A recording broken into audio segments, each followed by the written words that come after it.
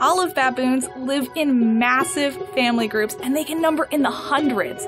They're rich environments for young ones to grow up in. Young baboons are extremely curious. Here, they have discovered the camera and are learning all they can about it, including how it tastes. Probably not so great. Their exploratory urges are so strong that they seem to override their sense of fear, which can be potentially dangerous.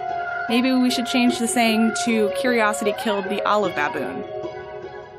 Adult male baboons are hopped up on testosterone and have short tempers, even with the infants in their own group. It means the mothers have to be constantly on guard to defend their young. You know what they say, a mother's work is never done.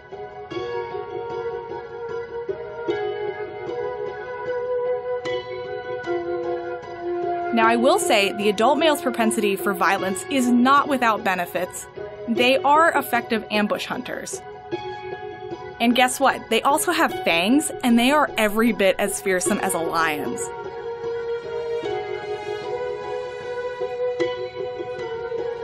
The young males who survive into adulthood will become fearsome predators as well. But for now, it's playtime.